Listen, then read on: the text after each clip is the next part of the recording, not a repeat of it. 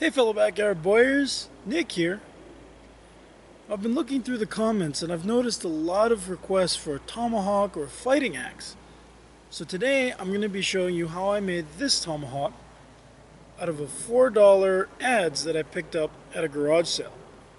This is a Celt style tomahawk where the blade is actually inset into the wooden handle. So here it is.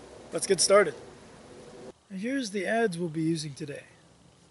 This will become the head of the tomahawk, and we'll be shortening this to make our handle. Now that I have my steel, I've gone ahead and drawn out the basic shape of my tomahawk head. From the edge to the spike, it's 7.5 inches, and the edge is 3 inches long. Now I can take the angle grinder with a cutoff wheel and cut the head to shape. Once I've got the basic shape cut out, I take the grinding wheel on my angle grinder and grind it, refine the shape. We're going to be doing a little bit of forging on this piece. So while grinding, I make sure to round off all the square edges just so that I don't have any cold shuts later.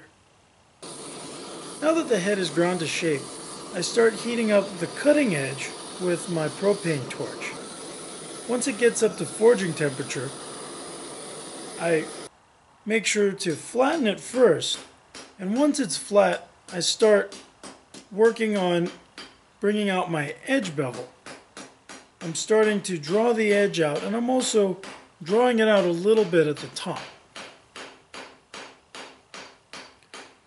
Once I'm happy with the shape of the edge, I turn the head around and start forging out my spike a little more. I'm just trying to make it a little bit longer. Once that's done, I do a final heat just to make sure that everything is even, and then I put it in some perlite to let it cool. After forging, this is what the head looks like. It's gone from 7.5 inches in length to 8.25 inches.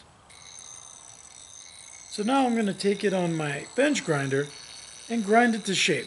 I'm refining the outline of the head, making sure everything is nice and smooth, and I'm also starting to refine my bevel. I've already forged in most of the bevel, so it's just a little bit of cleanup with the grinder. Once I'm done grinding, I move it over to my flap sanding wheel and further refine the shape and just smooth everything down to prepare for heat treat. Now it's time for heat treatment. I start by heating the head up just until the point where a magnet will no longer stick to it. I heat it up just a little bit beyond that and then quench it in warm oil. Once it's been quenched, I let it cool completely. Then I clean off the steel again, and then with a torch I gently temper it back until I get a nice blue in the center. Once that's done, I take it to my oven, preheated for 450 degrees, and leave it for about an hour to 2 hours until I get the color I want. Once the head is tempered, I clean it off with the flap sanding wheel and bring it down to its final shape. Now we can start working on the handle. With a saw, I cut the handle down to 19 inches. I also cut the bottom just to change the grip shape a little bit. Then I take it to my orbital palm sander and I rough out the shape of the handle, refine everything, and bring it down to bare wood so I can start fitting the axe head to the handle.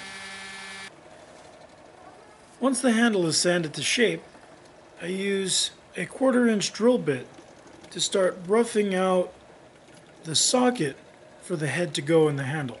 I'm working about an inch from the end and going about halfway in one direction, then turning around and going halfway through the other. Then I can use files to clean out the inside until the head fits snugly inside of the socket. I drill 4 1/8 inch holes through the handle and the head. That way we can pin this together later.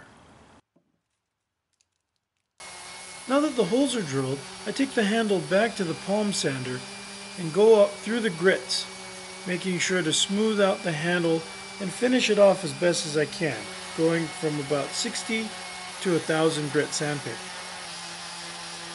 Once it's completely smooth, I finish the handle off by buffing it with beeswax. Now that the handle is finished, I put the axe head back in place and then put 4 brass pins into the holes that we drilled. I center them, trim them to length, and then gently peen them over with a hammer so that they hold in place. A quick wrap of artificial sinew and the tomahawk is finished.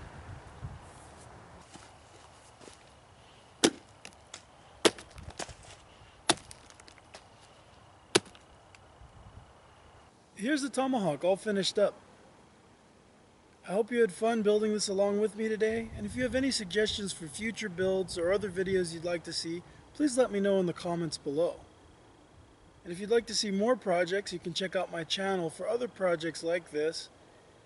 And I've also written several books on different topics, and you can check out the links to those in the description below. Well, thanks for watching, be safe, and I'll see you guys next time. Bye.